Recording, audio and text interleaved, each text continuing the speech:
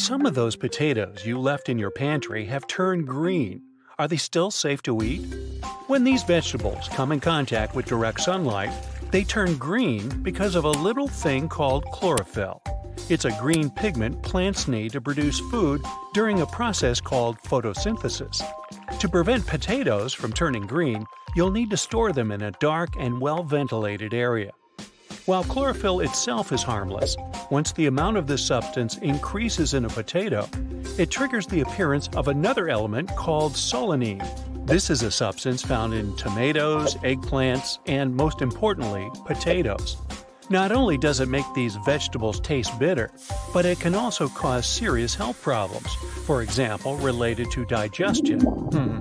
While it's best to refrain from eating green potatoes, you can always double-check if they are good to eat by tasting them.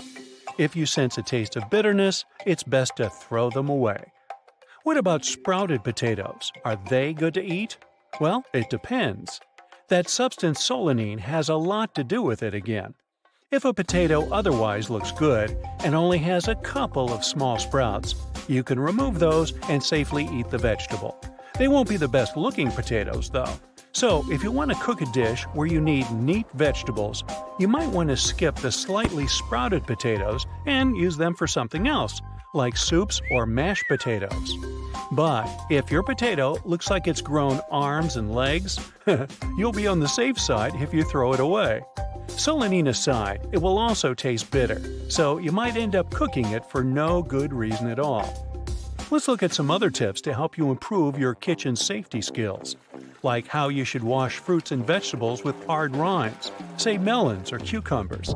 Simply running water over them may not be enough to get rid of all the nasty stuff on their surface. Best to use a sterilized scrub brush and some elbow grease to really get into those ridges and clean the vegetables properly. That way, the dirt and bacteria won't transfer from your veggies to your cutting knife or board. A fan of grilled meat? Might want to get a food thermometer to make sure you're always on the safe side. If you're an experienced cook, you might be able to visibly judge if the meat is ready. But if you're really not sure if the product is done, a thermometer will be your best friend. Specialists claim that whole cuts of meat need to reach a minimum internal temperature of 140 degrees Fahrenheit before you can serve them. Fish needs to reach 145 degrees, while ground meats need a minimum of 160. Poultry or pre-cooked meat, like hot dogs, need to be heated to at least 165 degrees. To safely store all the food you've bought for the rest of the week, you also need to make sure that your household devices are working properly and are set at the right temperatures, like your refrigerator temperature, for example, which should be at 40 degrees or lower. As for the temperature in the freezer, it should be 0 degrees Fahrenheit or lower. Now, that thermometer I mentioned earlier can be of use here too if you need to check whether your appliances are working properly. Luckily, most of these devices come equipped with their own thermometers these days. Do you need to bring your own food to your neighbor's barbecue party? Make sure to keep it cool on the way. Meat, poultry, and seafood need to be transported at 40 degrees Fahrenheit at most. You can always use an icebox. Just make sure to place its cooling parts in the freezer the night before. The way you organize food in your fridge can affect its quality too. Raw meat, for example, needs to be stored on the bottom shelf of your fridge. It's also best to keep it away from fresh produce and ready-to-eat dishes. Now, have you experienced a long power outage recently? Sorry, but all the food in your fridge needs to go. If your fridge was offline for only a couple of minutes, you're most likely safe. Otherwise, you'll need to get rid of all the perishable foods. When it comes to canned food, you also need to take into consideration its acidity levels. Products that are high in acidity, like tomatoes, grapefruit, and pineapple, can be stored for 12 to 18 months if unopened.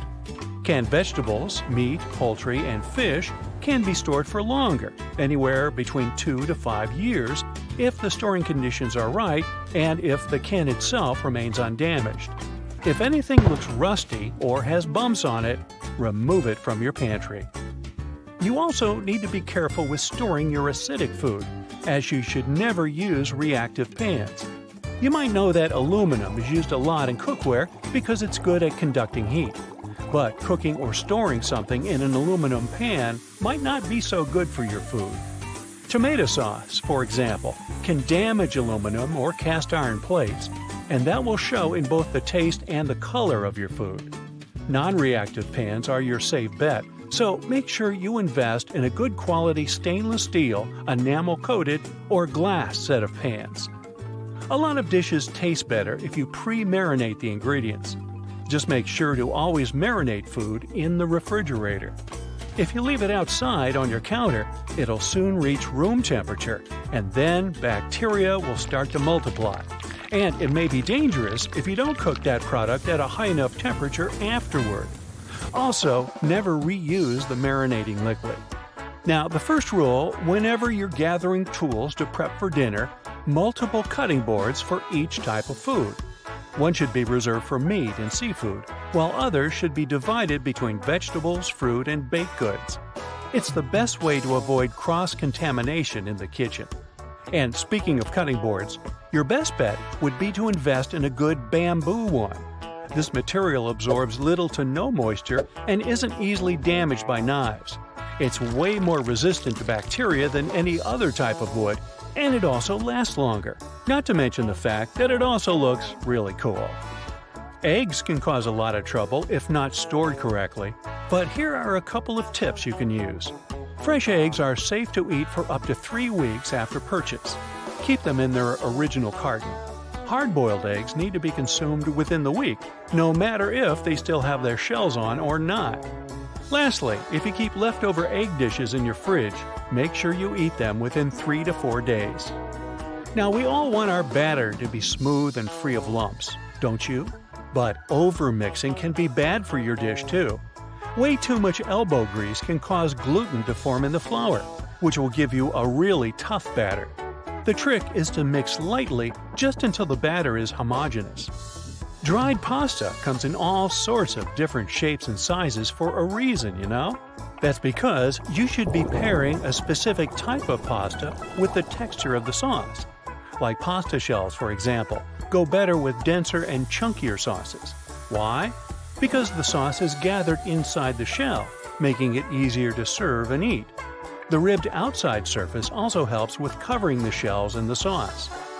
Next time you mess up a tray of cookies and end up burning them, you can save them with your trusty grater. Just grate off the blackened parts from the bottom after carefully removing the cookies from the tray. Also, if you ruin their shape a bit, you can always dip them in melted chocolate. After the chocolate gets a chance to cool down, you'll be left with perfectly shaped pastry. Wow, it's lunchtime! You choose a delicious-looking piece of chicken, but oh no! It ends up on the floor instead of your mouth. You quickly pick it up and eat it anyway, because there is the 5-second rule, you know. The bad bacteria simply won't have enough time to hop on your food off the floor if you're fast enough. But is it real, or is it just an urban legend? Some folks like to credit the famous Genghis Khan, the founder and ruler of the Mongol Empire, for the whole thing. According to the tale, if food fell on the floor at banquets, it was fair game as long as Khan said so. His food was supposedly so special that it was good for anyone, no matter where it landed. Back in the day, people didn't know much about those pesky microorganisms and how they could make us sick. So, eating dropped food wasn't really considered taboo. They figured if they wiped off the visible dirt, it was good to go. And that's how the Khan rule came to be. Hey, maybe they just had outstanding immune systems. Meanwhile, let's fast forward to the queen of culinary TV herself, Julia Child. As she whipped up mouth-watering meals on her show, The French Chef, some viewers claimed they saw her drop lamb, chicken, or even a turkey on the floor. But in reality, it was a potato pancake that landed on the stovetop, not the floor. In the spirit of having some fun in the kitchen, Julia famously said, "But you can always pick it up, and if you are alone in the kitchen, who is going to see?" And just like that, the misremembered story became part of popular culture. In real life, when your food hits the floor, it's like a bacteria magnet. That chicken piece is bound to pick up some unwanted microbial hitchhikers. You just can't give your fallen lunch a quick sanitizing session like you would with your hands. As for the 5-second rule, it's not all so simple. Some foods may have a better chance of survival after taking a tumble. Researchers from Rutgers University discovered that moisture, surface type, and contact time all play a role in the degree of cross-contamination. Foods with high moisture levels, like juicy watermelon, are the biggest culprits for contamination. That means they attract more bacteria than any other food tested. And not all environments and surfaces are created equal. Carpet had a low transfer rate in the experiment. Stainless steel and wood had higher transfer rates. In a different study, researchers swabbed the floors around the University of Illinois in the lab, hall, dormitory, and cafeteria to see how many organisms they could find. They were surprised to see very few microorganisms. It was probably because most malicious bacteria like Salmonella, Listeria, or E. coli can't survive without moisture, and the floors were all dry. But even on dry, sterile surfaces, germs relocated onto cookies and gummy bears in less than 5 seconds. For some foods, it takes less than 1 second for the transfer to begin. So, the 5-second rule doesn't really rule after all. It's more of an urban legend and a psychological trick your mind plays on you. Experimental psychologists explain that when it comes to decision-making, we humans don't always go through a rigorous risk-benefit analysis. Nah, we rely on our brain's trusty sidekicks called heuristics. These little shortcuts help us make lightning-fast decisions based on whatever info we've got at hand. Sometimes these shortcuts can lead us in the wrong direction though, like in the case of germs. Those are invisible little troublemakers, and food is real and valuable. So when you drop a precious piece of food on the floor, say a yellow peanut M&M, your brain goes like, "Hey, I can't see any germs, so it must be safe to snatch it up." Not every floor snack will make you sick, but it also depends on you. Our immune systems, especially in the very young and the very old, can be a bit more fragile and vulnerable. So it's crucial not to pass on this questionable habit to the little ones. Remember, they're always watching. Another popular food-related myth is that carbs are always bad for you. In reality, some carbs are pretty important because they're converted into fuel for our bodies. You can find those complex carbs, as they're called, in plant-based foods. They're the ones that keep our digestive system happy and our metabolism in check. The real villains are the simple carbs. Manufacturers add them to processed foods like starches and sugars. When we gobble them up, they quickly turn into blood sugar, causing all sorts of havoc. Think sudden spikes, feeling hungry again in no time, and some more serious consequences for your health. The good carbs come packed with nutritional goodies like fiber and bran, which makes them digest slower and release glucose gradually. To make smarter carb choices, try going for whole grain bread alternatives and swap soda for sparkling water. You can also try the plate method. Fill half your plate with fiber-rich, starch-free veggies. Reserve a quarter for starchy delights like potatoes or a fruity treat. And the last quarter is for proteins.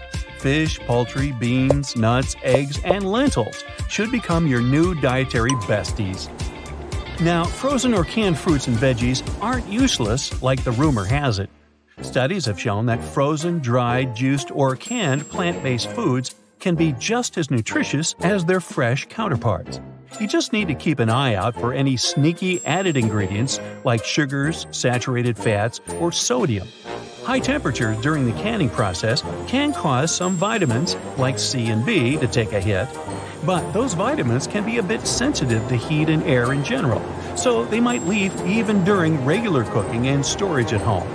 Some canned foods, like tomatoes and corn, actually release more antioxidants when they're heated up. Now, have you ever tried adding celery to your diet just because eating it is supposed to burn more calories than you take in? Experts say that negative calorie foods are nothing more than a fantastical idea. Sure, the process of munching and digesting celery burns a few calories, but not a significant amount. There may be around 10 calories in a hefty celery stick, but the body only uses 1/5 of that to process it. So it's still a calorie-plus situation. Plus, you'll unlikely survive just on celery, and it's often a gateway to more yummy foods like cream cheese or peanut butter. Hey, tell me about it. Meanwhile, high-fiber, water-dense fruits and veggies, like celery, can indeed have value as weight loss allies. They fill up your stomach and increase satiety, preventing you from gorging on more calories later. But they won't magically burn off the calories you've already consumed. Some people claim that certain foods or beverages make your body work harder. For example, your body needs to warm up cold water to a toasty 98 degrees Fahrenheit. But there's no solid research to support the idea that cold water drinkers burn significantly more calories. Maybe a measly 5 calories if you're lucky. Caffeine, guanine, taurine, and green tea extracts have been touted for their metabolism-boosting properties. But again, we're talking about a tiny boost that could potentially result in losing around 10 pounds over a year. So, looks like the best way to keep your calories under control is to consume fewer of them than you burn through exercise, not just digestion. Carbonated water isn't any worse than its still version. When carbon dioxide and water get together, they chemically react to create a weak acid called carbonic acid. It tickles the same nerve receptors in your mouth as mustard. That's why you get that delightful and prickly sensation. Although carbonated water is a bit acidic, drinking it won't make your entire body acidic. Your kidneys and lungs step in to remove any excess carbon dioxide from your system. And it's not terrible for your tooth enamel. One study found that sparkling mineral water had only a slight impact on enamel compared to still water. It was a whopping 100 times less damaging than a sugary soft drink. So keep your bubbly drink sugar-free, and you should be safe and healthy. When we look at our planet from space, one color dominates. That's why Earth is called the blue planet. About 3/4 of our world is covered with water. But there's a catch. 96.5% of this water is trapped in the oceans. And if you remember the first time your parents took you to the seaside, drinking that water is a big no-no. So, why is ocean water salty and undrinkable? There are two main reasons. The first is runoff water from the land. Rainwater is slightly acidic. Its pH factor is somewhere between 5 and 5.5. For comparison, pure water has a pH factor of 7, and the acid we find in batteries is a bit more than 0. Such rain erodes rocks when it falls on the ground.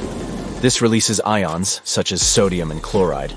They end up in rivers and streams that eventually empty into the ocean. Living organisms remove some of the good ions, but the rest remains. Over time, this increases their concentration in the water. Oceans have their own salt powerhouse. Vents in the sea floor let out a hydrothermal fluid.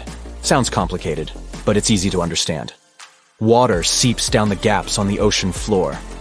Then, the magma from the Earth's core heats up the water. There is a chemical reaction that frees seawater from oxygen.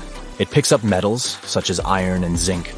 The vents on the sea floor release this metallic water back into the ocean. During an underwater volcanic eruption, the process speeds up. Salt and other minerals are directly released into Earth's oceans. Over time, salt accumulates on the seafloor and forms domes. These deposits occur under dry land as well. Some places on the globe have a large number of salt domes. The Gulf of Mexico is just one example. Beneath the waves, they affect the salinity of water. Other factors that determine how salty a body of water is include evaporation, air temperature, and precipitation. The general rule is that salinity is low near the equator and at the poles. All the oceans and seas in between are likely to have high salinity. Scientists estimate that dissolved salts make up 3.5% of the weight of the world's seawater. The waters that empty into the ocean, such as lakes and rivers, are fresh water. So, why is the seawater salty? To answer this question, we must travel into our planet's past. Researchers believe that primeval seas weren't as salty as they are today. But over time, rainfall washed away the rocks on land, transporting vast amounts of salt into the oceans. The process has been going on for more than 3.8 billion years. Today, some 4 billion tons of dissolved salts end up in Earth's oceans every year. The input and output of salt are fairly balanced. This means that seawater's salinity is stable. So, why can't we drink seawater? We already take salt into our bodies with food and drinks. It is called dietary salt. The World Health Organization recommends that humans consume no more than a teaspoon per person, per day. You shouldn't go over that amount if you want to keep your heart healthy. Centuries ago, salted beef and pork were the standard diet of seafarers. Meat was preserved using salt. At sea, fresh fruit and vegetables would go bad after just a couple of weeks. Before refrigeration, this was the only way to keep food fresh. Pickling was another option for storing food. The reason why we can't drink seawater is the salt content. The percentage of this mineral in our blood is nearly 4 times lower than the percentage of salt in seawater. Our body simply cannot process such a high amount of the substance. When we intake salt as part of our diet, we also drink liquids. When you serve pretzels, you probably have a glass of water or juice nearby. It helps quench the thirst and keep the salt levels in check. If we drink water straight from the ocean, the exact opposite happens. We just become thirstier. Our body absorbs both water and salt. They end up in our bloodstream. The organs responsible for getting all this salt out of our blood are the kidneys. But they need water to perform their duty. The higher the salt content, the more water they need to wash it away. When the process repeats itself several times over, you become dehydrated. This is the process of losing water from the body. And there's another catch. You start releasing more water than you take in when you drink seawater. The difference leaves you thirstier than you were when you started drinking seawater. Not a good idea to begin with. But some marine mammals, such as whales, seals, and even seagulls, can drink water from the sea, just like we drink tap water. The kidneys of these mammals are super efficient. Birds have special glands in their beaks that prevent salt from getting inside their bloodstream. Scientists found that the only land animal that can drink seawater is the camel. And if you ever wondered if fish drank seawater, they do. The gills and kidneys help them pump out the excess salt. For humans to drink ocean water, it first needs to go through desalinization. This is the process of removing salt from seawater, and there's a lot of it to take away. Estimates show that if we laid out all the sea salt across Earth's landmass, it would be higher than the Statue of Liberty. That's why desalinization on a global scale isn't realistic. Right now, less than 0.5% of the drinking water we produce comes from seawater. And the demand for potable water is only going to increase. The current rate of consumption means that the demand for fresh water doubles every 20 years. The biggest issue with desalinization is the energy cost. It takes 10 times more energy than other water production methods, and the carbon footprint is huge. Large desalinization plants often need to have their own power stations.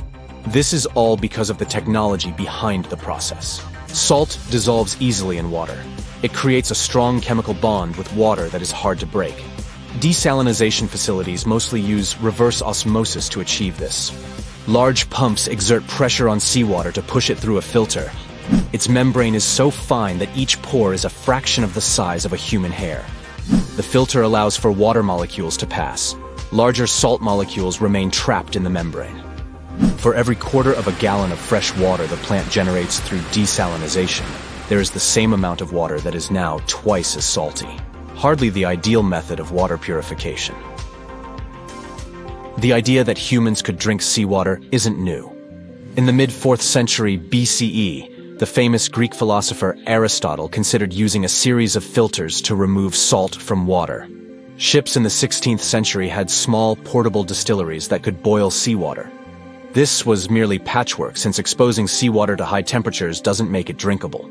Such thermal processing only sterilizes the water. You would need to catch the steam that evaporates and wait for it to cool down before it's safe to drink. This is a complex and time-consuming method that is probably not worth the effort. Let us imagine for a second that we got rid of all the salt from the Earth's oceans.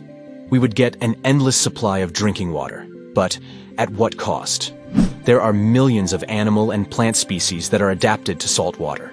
These include plankton, the basis of all marine life. They wouldn't have enough time to adapt to the new conditions. Not all fish are like the salmon, which thrives both in fresh and salt water. The sudden switch would also have a profound effect on our planet. Since freshwater is less dense, it would immediately cause the ice cap in the Arctic to sink by 4 inches.